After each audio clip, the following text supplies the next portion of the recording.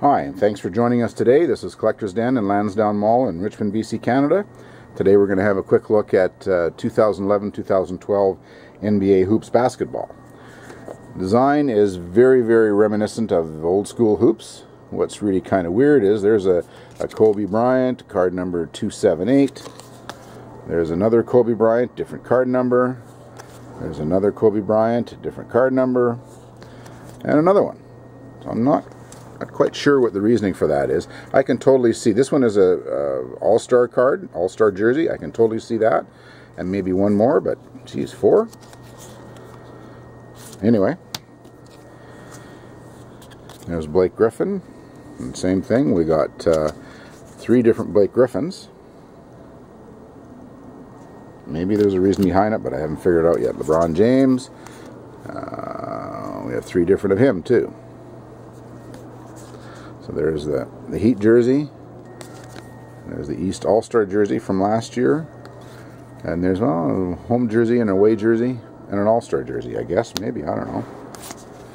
Derrick Rose, and then that one holding a trophy, and that one an All-Star game. And the inserts, Hoop Dreams, Blake Griffin, Stephen Curry. Then we've got Slam Dunk Champion. And this is kind of cool because it goes back through the years. So there's 2005 Josh Smith, 1989 Kenny Skywalker, 1985 Dominic Wilkins. And we've got, it's called a Night to Remember insert set. There's a Kobe Bryant. Scott Skiles, and if you look in the corner, they have a year. So I didn't look it up, but apparently on December the 30th, 1990, Skiles did something pretty cool. There's Bill Russell, again, 1962. There's Paul Pierce from 2010. This is called Courtside insert set. This is one box. There's Dwayne Wade, Paul Pierce, Kevin Durant.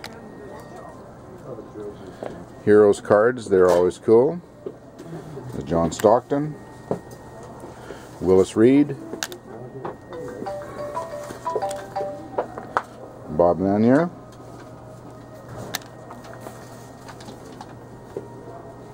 and who's that? Oh, Bill Russell. There's a shiny parallel. It would be hard to see on the screen. I got 2 of those in a box. This one is called Artist Proof. I think I only got 1 of those, but it's not numbered, but it does state that it's an artist proof.